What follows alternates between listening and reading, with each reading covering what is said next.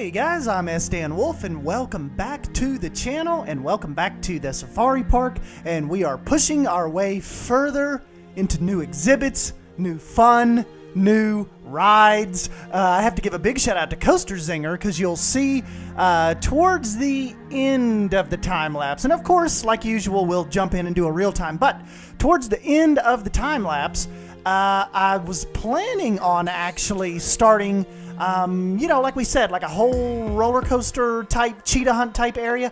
But I think that's going to wait just for now because, like I mentioned a second ago, Coaster Zinger said, why don't you try the magic carpet ride? And I thought, yeah, I think that will work out pretty cool. So that is what I essentially ended up doing here. We bring in a magic carpet ride, and it essentially just fit perfect with the whole Egyptian area. It just, like I said, once you guys see it actually put together and themed out, I think you'll agree.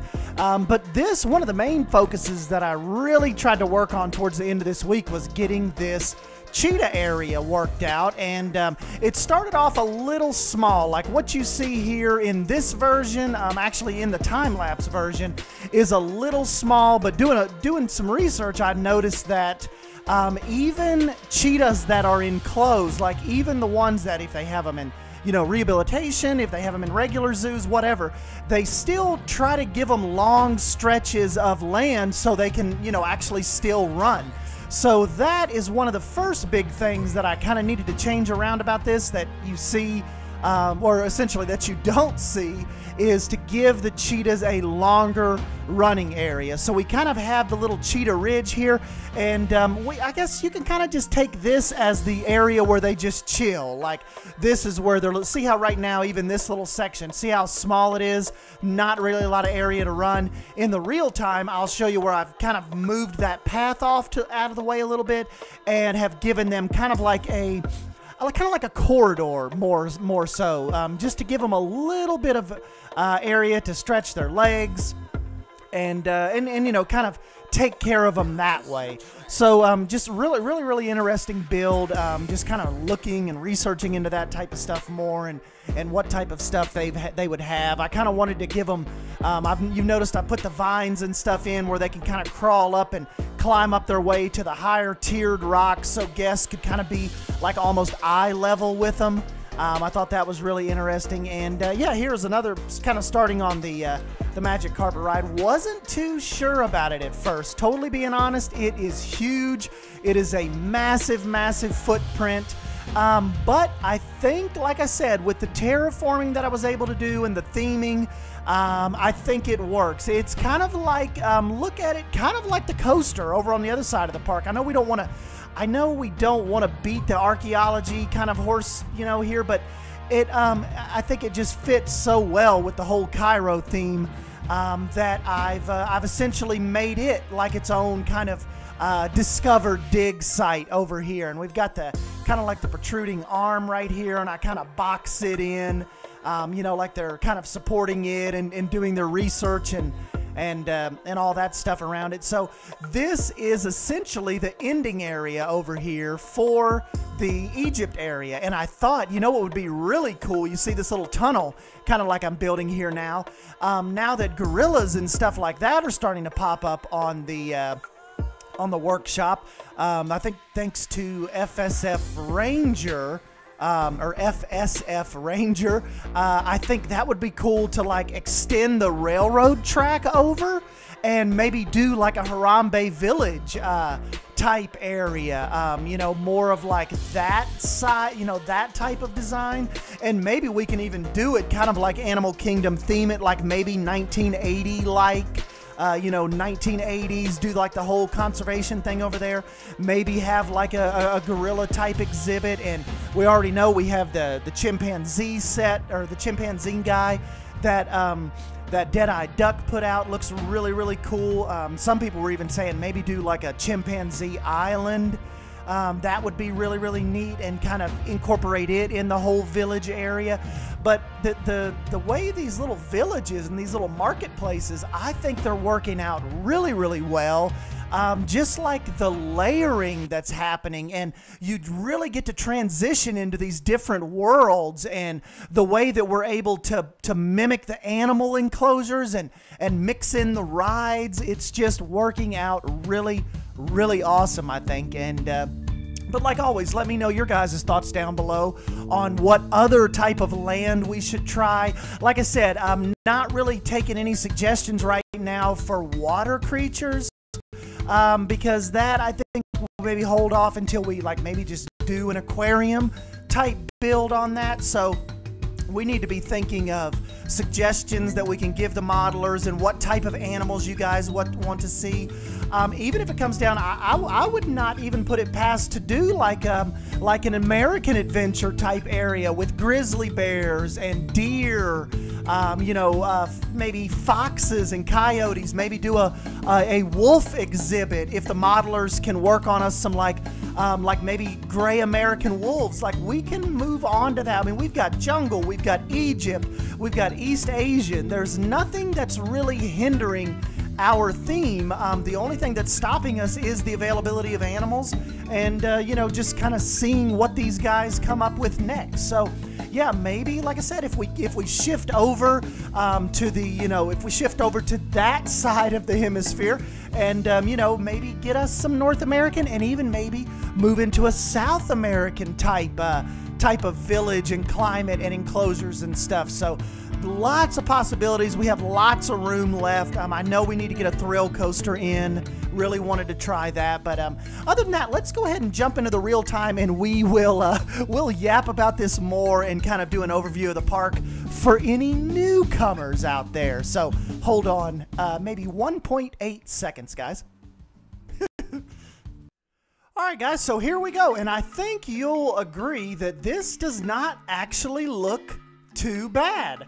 I think it was a pretty cool little spot for a magic carpet ride. So like I said, big shout out to Coaster Zinger for mentioning this. So now we have a nice little flat ride area to tie in well with our Cairo area. So yeah, see, they can make their way through here. They can do all their little shopping. We've got a splash pad. We've got gifts, drinks, bathrooms. We've got the aviary over here, kind of off to the right, little walk-through aviary. And then, of course, once they make their way through Mufuti's large, kind of like large gates, they can either make their way over to what will eventually be, like I said, maybe a chimpanzee, Harambe market, gorilla type area. And then, of course, over here we've got this is kind of like the backstage area for the African elephant exhibit.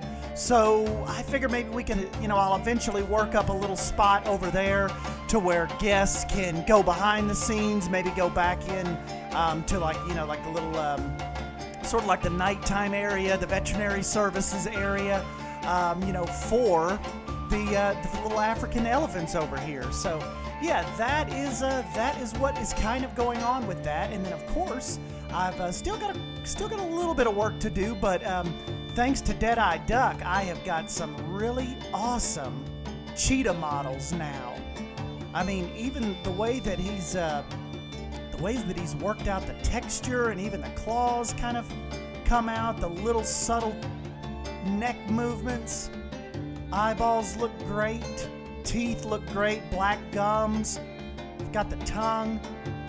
This, I think, is one of Dead-Eye Duck's best models to date.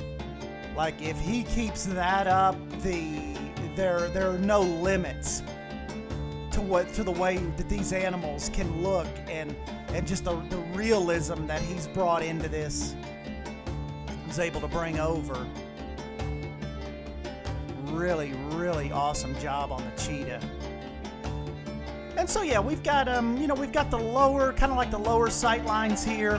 Then of course you can also make your way up the steps, and we've got like you've got like a little bit more of a right-on sight. Like I figured like the cheetahs and stuff would be up here. They'd be lounging around on these rocks, or maybe out on this edge, kind of lounging around in the sun. And then you as a guest could essentially, be standing right here up against this fence railing and you could just sit here and watch them. Now, another part, like I said during the time lapse, they can make their way. It's not a large area, but they can make their way under this path, which, you know, will bridge out and everything.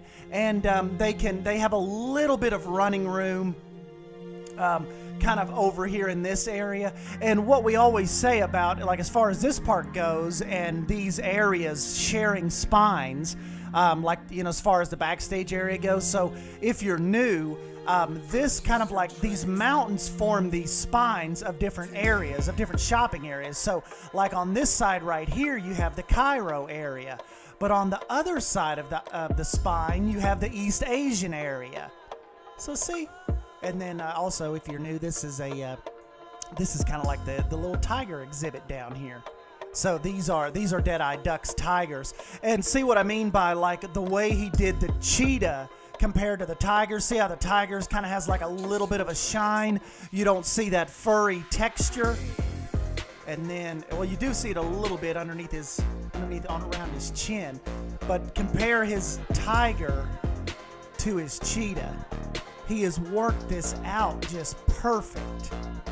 And he's even told me that tiger design is a really early design. He's working on some other poses, some other things. So, you know, the animals, I mean, he messages me, like you know, he messages me on Discord a lot through his progress throughout the week and kind of what he comes up with. And him and Miss Red Nebula kind of keep me updated on a lot of stuff they're working on. And truly amazing stuff coming down the pipeline. We are just at the tip of the iceberg as far as the animals and stuff that are coming and different things they are working on. Here's a little queue area to the Magic Carpet Ride. And another thing, too, I was going to ask you guys to, you can just leave it down in the comments section, but what should we call this? So give me a name, and if we can come up with a cool name here, I will put up some kind of little you know, entrance sign. Maybe we'll do it up here on the wood pillars. But yeah, the carpet ride needs some kind of name.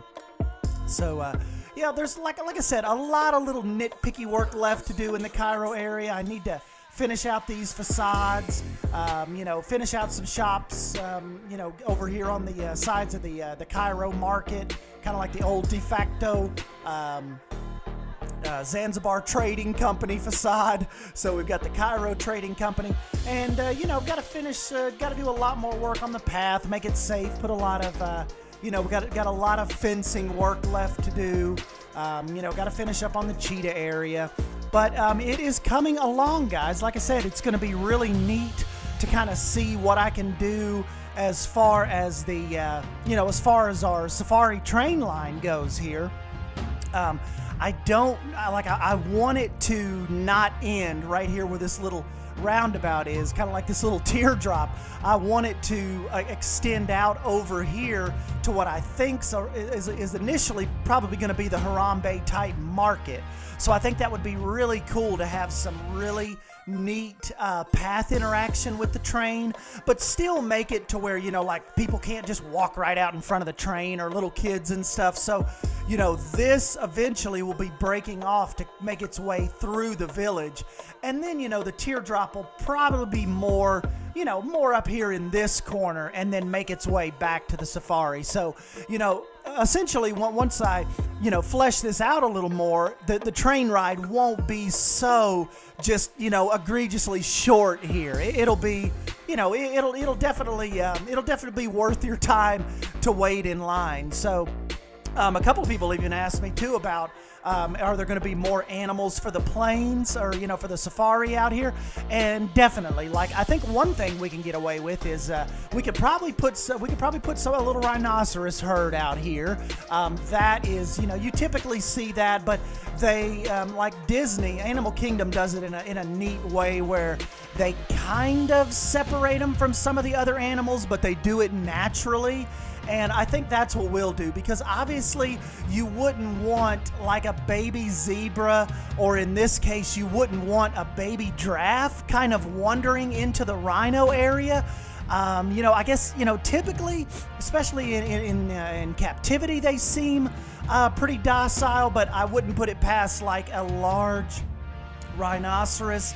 You know, kind of just like hippos, maybe getting agitated and, you know, maybe charging a small giraffe, or even a, you know, even a normal sized zebra. So I think, you know, we can have the rhinos out here, but we will probably need to kind of barrier them off a little bit. As far as the other, like as far as the hooved animals, you know, like as far as the regular herds here go, definitely want to get some more animals out. And Miss Red Nebula, I think she is working on different types of hooved animals and such. So, you know, all of that stuff is coming, and we are making some pretty fun progress, don't you guys think? I think this is working out pretty cool, especially where, you know, I've dismantled the little Main Street entrance area right here. So now that, like I said, we've practiced and done so much better on our facades and building designs, like I need to get a cool little main street here going instead of just like the path leading up to the hippo enclosure like it was before. So yeah, we'll get on that in one of these episodes coming up, but for right now I'm kind of just focusing on the enclosures and you know, just all what we can make happen kind of with you know, with the different animals that are coming on. But another thing I wanted to kind of touch on in this episode too is, check this out. I've merged two of my blueprints. Remember the old Wilderness Springs, like the Wilderness Springs stage and my adventure stage? So yes, now here in the safari park, we have a live action stage show. So think Indiana Jones adventure, you know, that is kind of what I thought would be really cool over here. So yeah, that is what is the product of merging these two buildings. So we've got the little backstage area I kind of need to do a little work on and bring that up, you know, kind of bring that up to level and get that little staff area connected. But yeah, I thought that would be pretty cool. So that I needed something for that area. Didn't know if I would end up doing an enclosure over there, you know, any like as far as that goes. But I think it worked out pretty good just to have the stage over there. We've kind of got the stage kind of anchoring the background of the coaster, and this whole little area down through here I think just worked out really well with that stage. And this is one of my earlier exhibits. I actually have no animals in. I don't even know what this was gonna be, but yeah, maybe we'll get some kind of animal over here. Maybe if we get I don't even know, maybe some meerkats or something. We'll get them some like some different little wood pieces to crawl across and some ropes strung up, and I think that would be pretty cool. And yeah, so like I said, I know that there's a lot of new people coming on to this build, and so you know, we'll give everybody a rundown, and some of you veteran people can kind of give your thoughts in the comments down below, and we can get some new people in and get them to get their thoughts on this new kind of like revamped safari park. And like I've said before, big thanks to you know, Mass Bandit and Jonty for their Uzuri Garden build. Has helped me. It's just been instrumental for just kindling the fire for the Planet Safari, Planet Zoo type area. Somebody commented last time that the hippo enclosure is way too small. I tend to agree. So maybe what we'll do is sometimes we can, you know, like all of this park kind of has the kind of like the under park, like the utilidor type area we're going with, and they can actually move the animals kind of in and out of here. So I figured like maybe eventually we could get like a larger hippo enclosure going. But for right now, I think it works really well. Like people walking by and the shops and the eating. And this was my first enclosure ever. Like when I first decided to come in and try a Planet Safari type build, it was a little bit after we got the adventure pack. And so yeah, that's what I did. I built a hippo enclosure. So that was first. Over here, we've got like the little jumbo house, the little welcome house. If you move out this way, if you're really new, all of this over here, the tiger enclosure and what I hope to be the panda enclosure, this was all underwater. This was a big shark exhibit. It was essentially Shark Lagoon. So now, just to make the story a little more cohesive, I've made this a big nature center. And yeah, so the tigers and all that, this is the whole East Asian area now. We've got a little restaurant, we've got some little fake facades and little shops over here. And yeah, we just really needed something a little better over here. The sharks just weren't doing it for me. They were looking pretty out of place as far as, you know, the rest of the park goes. So yeah, decided to bring in the tigers, and then actually you guys, some of the people that have been following the series for a while said, oh, if it's tigers, you should make it like an East Asian type area. And that's exactly what we did. So sharks out, tigers in. And then if you peel off over here to the left just a little bit, you kind of come across this little bit of a snack type court area, but then you run over here into the reptile house. So yeah, you can they're filming a little show down here, and you can make your way inside here. And yeah, we've got all kinds of little exhibits going on for all of your little reptiles. But you know, that is a very, very sensitive animals, very sensitive type of habitat. So essentially that will have to be implied.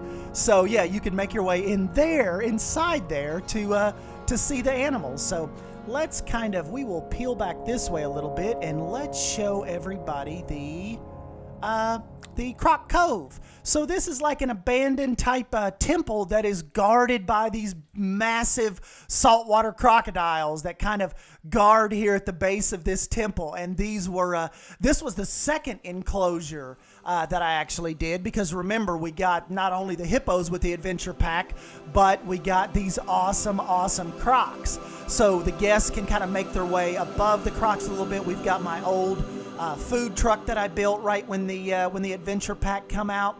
Really happy with how that turned out. But yeah, you can kind of make your way across the cove here as it is, and you've got the little zoologist down here and stuff answering people's questions.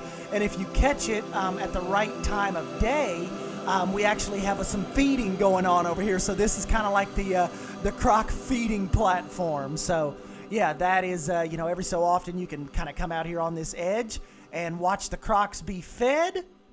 Got some crocs over here kind of basking, and they can make their way under this walkway, of course, and out into the water.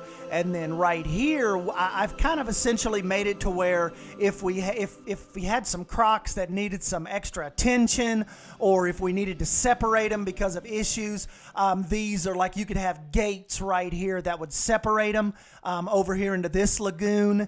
And yeah, so that's kind of like that's the area of this separation. Like I said, it just, if any issues were to arise with the crocs. And then over here is kind of like the underwater, you know, waterline viewing area. And this is one of their little beaches right here.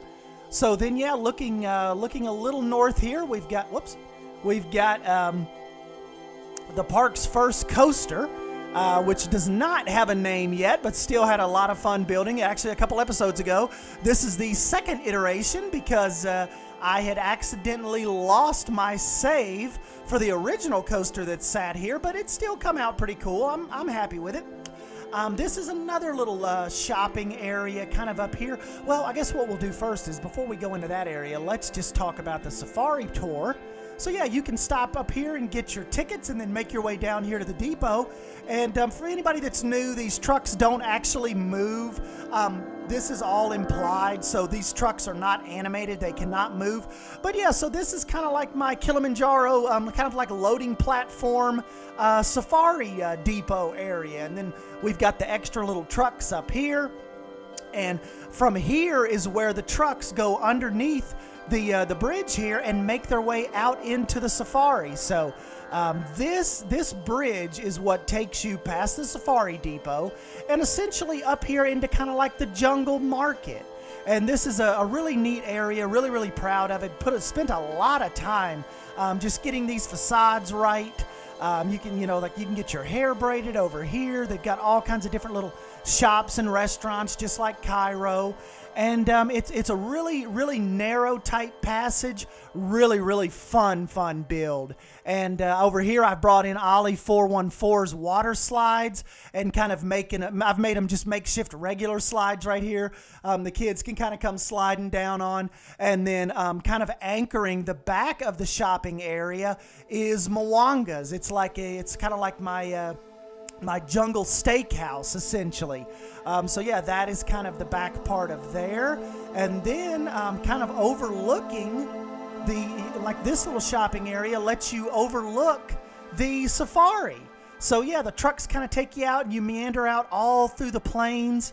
And just, we've got the giraffes out here, courtesy of Dead-Eye Duck. We've got Miss Red Nebula's awesome zebras over here. Got the little zebra herd. And one of the things we need to work on is definitely need to get over here and start working on. I know I'm kind of space limited right now as far as this not being like a scenario map or anything, but we need to get to working on the train station. We need to finish on the little the depot section, where they can service the steam trains and all that. And then of course right here is the backstage area, kind of like the veterinary area for the plains animals. So if they need to have their checkups or any kind of medical attention, they can bring them in here and kind of quarantine them, weigh them, work on them. All of that kind of sits right here. And this whole area right here is our big kind of like Serengeti type plains. And then another exhibit that kind of overlooks the plains is our African elephant exhibit. So yes, Dead-Eye Duck has knocked it out of the park completely with his awesome little elephant models he was able to bring in. I think he was even telling me he was able to bring in some models from Zoo Tycoon, and they ended up working really well. Textures came over really well. A lot of you guys were commenting on we need babies to make it a little more realistic, so he even brought us in a little baby model. Worked out really cool. And yeah, so and like we started off, where we'll leave off is the African Cairo area. And so yeah, guys, I will go ahead and leave you here. I know I've kept you here for like 30 minutes now, but I thought it was a good episode to kind of give everybody a big rundown. Maybe people that are new here to our little zoo experiment. And yeah, so like always, leave me your thoughts down below on just what you think of all this, some new ideas. Like I said, I definitely listen. If Coaster Zinger would have just went on and not thought to type in Magic Carpet Ride, I about 99.8% guarantee that this would not have been there. So yeah, just like I said, let me know your thoughts down below. Don't forget to smash that like button if you end up enjoying this video, and subscribe for more Planet Coaster content. And yes, thank you guys for stopping by and hanging out with me, and I will catch you in the next video. Thank you. See you guys.